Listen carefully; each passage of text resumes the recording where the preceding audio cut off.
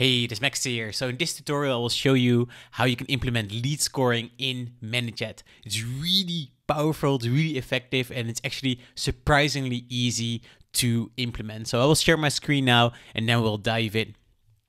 So I wrote down some bullet points here that I want to talk about. So first, we're going to talk about what lead scoring actually is. Then we will talk about your threshold, how you can determine your threshold. And then I'll show you how you can set this up inside ManyChat. And then I also have a cool way to show you how you can actually automate this. And I will also show some use cases. So let's start with what lead scoring is. So the goal of lead scoring is to figure out which subscribers of your messenger bot are ready to buy and which ones need further nurturing. So yeah, which of your subscribers are already ready to buy and which ones do you need to send more valuable content so that they are also going to be ready to buy. So you score leads based on the interest that they show in your business and the actions that they take. So this is also called explicit scoring. You also have implicit scoring, but it's more about demographics, where they're from, and if they suit your target group well, etc., etc. So yeah, we're basically going to score them based on their engagement and how they interact with your messenger bot. So this can be either positive or negative. So when they do something positive, like a positive action, then we're going to increase the score. And when they do something negative, then we're going to decrease the score. So here are some examples of positive behavior. So for example, when they engage with a sequence or a broadcast, so then we would add like 2 points to their lead score. Or when they typed a positive keyword like awesome, then we would add 3 points. Or when they gave their email address, that's a sign of trust, right? So then we would add 4 points. Or when they registered for a webinar, 5 points. Or when they even attended the webinar, then we would do plus 10 points.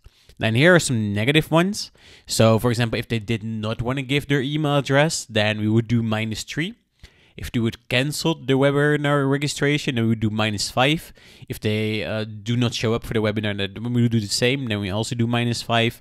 When they typed stop inside your messenger bot to unsubscribe, but then they didn't, then yeah, it's still like negative behavior, right? So then we do -5. Or when they do not engage for 2 weeks, then we do -5. Or when they just completely unsubscribe from your bot, then you maybe want to do -10 or even -20. So yeah, these are some examples of things that we are going to implement. So yeah, lead scoring is just like a thing to figure out who's ready to buy and who's not. And people are getting more and more, or like higher, like their score is getting higher and higher. And yeah, then which score are they most likely to become a customer? So their score is getting higher, but then at a certain point, you know, like, okay, now it's fairly likely that they are going to buy something or that they want to buy something, that they're ready to be sold to, basically. And this is what I call the threshold. So this threshold is a bit more than art than a science, but most marketers start with 100. When somebody reaches 100, then you know, like, okay, they're ready to be sold to. And then you can just like look at what's happening, and maybe you have to scale this down to 80. Maybe people are already ready when they're 80, or maybe you have to increase it to 130. So you will just see this along the way. And then I want to show you how you can implement this in ManyChat. So we're going to do 2 things. It's actually really easy to do this. So we're going to create a number custom field, and we're going to name it lead score. And then we're going to add some actions in a flow where we can increase or decrease the lead score. So what we do is we go over to ManyChat, and then we're going to the settings. I'm already here. And then we go over to custom fields. Well, I already created the lead score custom field, but I will show you how to do it anyway. So for the name, we will just say lead score. We set the type to number, and then you can also give it a fancy description if you want, and then you can hit create, and then the lead score custom field is created. Now then in the flow, what we want to do is we want to, for example, we want to reward someone who said like that the video was awesome. So we're going to ask like, hey, how did you like the video. So let's imagine that we just send them a video, right? And then we ask, how did they like it? And then we're going to say it was awesome. Or people can answer, it sucked. So if they say that it was awesome, then we want to increase the lead score.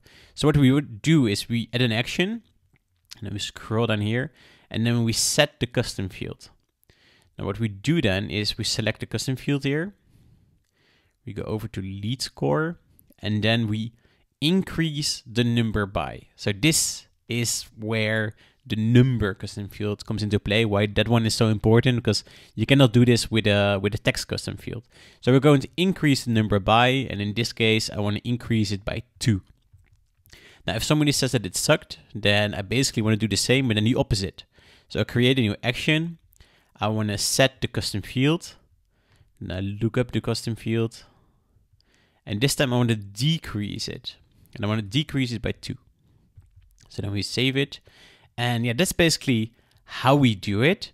And then you would just continue the flow like how you normally would. Then you would say like, ok, thanks for letting me know. And then we hit save. Then you click publish. And then yeah, so when somebody clicks this, their lead score gets increased by 2. And when they click this, it will be decreased by 2. And then they get a message that says like, ok, thanks for letting me know. So that's basically how you do that. And I've also found a way how you can actually automate your lead scoring based on their interaction. So what I wanted to do is every time that they interacted with the messenger bot, I wanted to give some points. So instead of every time like placing some of these after the quick replies, I wanted to do something automatically. So I was like, okay, I will create a rule. So you can find those under automation and then rules. And then I have to scroll down. And then I did this. So 3 hours after the last interaction, I will increase the lead score with 3. So every time they interact with the messenger bot, 3 hours later, their lead score gets increased by 3. So I set this to 3 hours because if I would set this to, for example, 1 minute, then every time that they interact, and then maybe not for a minute, and then they interact again, and then they continue the conversation again, then their lead score would go very quickly up. I only want this like every time that they really interact. I only want to do this like basically once over a period of 3 hours.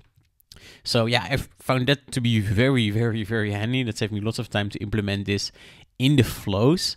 And then I want to show you some other ways which you can also use it for.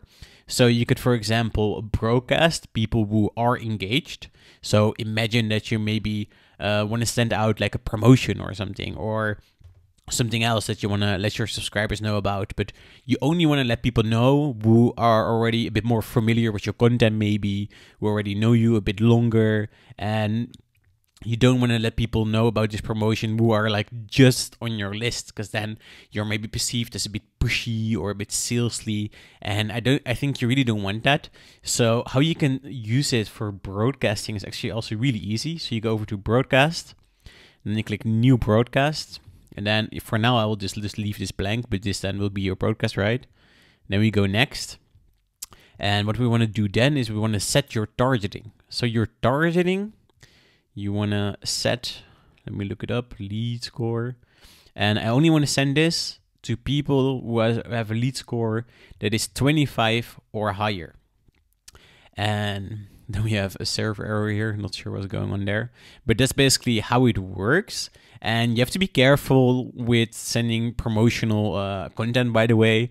Like Messenger has this, or Facebook Messenger, they have these rules that you cannot send any promotional content outside the 24-hour window. So make sure that you first send something, maybe something valuable, something like a tip, a trick, a video, or something that's helpful, and then follow up with your offer. And if you don't have that, you really just want to send your offer, then make sure to click promotional broadcast, and then ManyChat will only send it to people who interacted in the past 24 hours with your messenger bot. And then if you have set this, we'll have a lead score that is greater or equal to 25. So that's one of the use cases. And then the other one is actually the one that I use most. And it is that you can invite people to your conversion event, like a webinar or a coaching call or some kind of offer. And it is that you check in the end of your flow what their lead score is. So let's go back over to the flow that we just created. So let's imagine now that after this, we want to check if their lead score reached a certain amount. So for example, let's say, okay, we want to check if their lead score is 100. So equal to 100 or higher. And then I'm going to click here, continue to another step. So if their score is greater or equal to 100, I want to invite them to a webinar. How to make it webby. Here, invitation. And if not, then I just want to wish them a great day. Have a great day. So it's just a simple example, right? So that's how you do that. And yeah, I found this to be very effective. So I always send some valuable content first, like a video or a tip or a trick. And then at the end, I will check if their lead score is greater or equal to 100. And then I invite them to my conversion event. And the great thing about this is that you don't have to worry about the 24-hour rule, because they just interacted with your content. So you can basically send them whatever you want. And another thing that I really like doing is to ask for feedback. And this basically works the same. So at the end of the flow, we would ask how they like the messenger bot, how they like the content, etc., etc. But I also only want to do this to people who are already in the bot like maybe a bit longer. So what we're going to do is we're going to combine it. So I will put this down. I'm going to create a new condition. And then I'm going to check if their lead score is 25 or higher. So 25. So if it's not higher than 25, I'm just going here and then we're going to check if it's for some reason higher than 100, which it will not. And then we'll just continue to know and then we'll say have a great day. But if yes, then I want to start another flow and then I want to ask for feedback. So this is an example. And what you also have to think about here then is that you want to make sure that not every time that someone follows this path that they get this over and over again when their lead score reaches 25. So what we're going to do is we're also going to add that the tag isn't gave feedback on chatbot. So in this flow, I ask for feedback and then everybody who gives feedback, they get this tag, gave feedback on chatbot. So I want to make sure that their lead score is greater than 25 and that their tag is not event gave feedback on chatbot. So yeah, that's basically how that works. And then I have a last trick for you that you can also use. And it is that you can, for example, start an email campaign based on which lead score they have. So I'm going to save this. We're going back over to rules. And then here I already created it. So what we want to do is we want to trigger a rule that is date. Oh no, sorry. That is. So what we basically want to do is we want to create. So